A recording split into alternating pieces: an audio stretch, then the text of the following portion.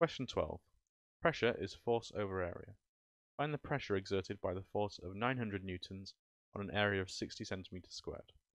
Give your answer in newtons per meter squared. If we look at the units for our answer, they're per meter squared, and our current area is in centimeters squared, so we're going to need to convert that. If we're not sure on the conversion, a meter square is 100 centimeters by 100 centimeters. So 1 meter squared is 100 times 100, which is 10,000 centimeters squared. If we want to convert this into meters, it's 60 divided by 10,000. I'm going to leave this as a fraction for the moment to make this calculation a bit more simple. So pressure is the force, 900, divided by the area. I'm going to write that as a fraction, 60 over 10,000. We divide by the fraction, it's the same as multiplying by the reciprocal.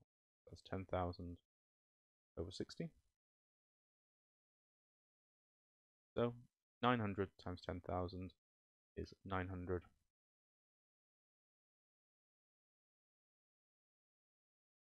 9 million over 60.